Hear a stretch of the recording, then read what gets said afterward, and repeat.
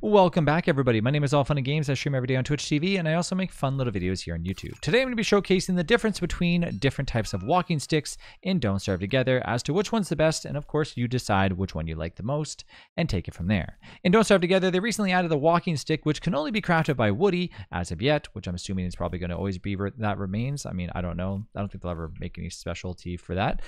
So yes, requiring you to use Lucy, 3 logs, and 1 charcoal. By far the least expensive way of traveling very fast, and of course it does diminish over time as it's made of wood, so it can't last forever, giving you 15% speed boost, and of course giving you 180 seconds of fuel time, which that means obviously if you toss in a fire, well, guess what, that fire is going to be nice and happy.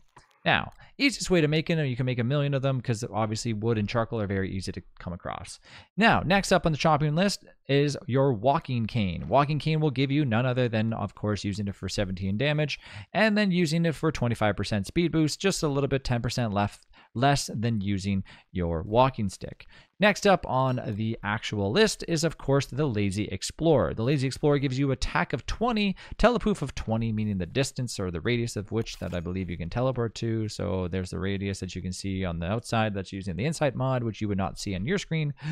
And, of course, your speed boost of 25%. Now, the bonus about this little dude is, of course, the Lazy Explorer can be used by teleporting around just like you would if you were playing as Wartox, except you hear a loud buzzing noise when using it. And when you're finally used all of these little things and it's down to basically 0%, well, guess what? I'm going to show you what happens here in 3 seconds. I love having it. Of course, it takes the cost of sanity loss when you teleport around, so just be careful when you decide to do that. And when it's at 0%, yes, it does poof away and disappear. So if you have one that is less than 10% or 15%, I highly recommend you not use it anymore because unfortunately, there's not much left you can do, but you can deconstruct it to then reconstruct it again once you have the resources to do so. So there you go. There's the difference between 3 walking canes and or my walking sticks in Don't Starve Together. You choose which one's the easiest way, but I highly recommend sticking to probably just the walking cane if you can acquire it.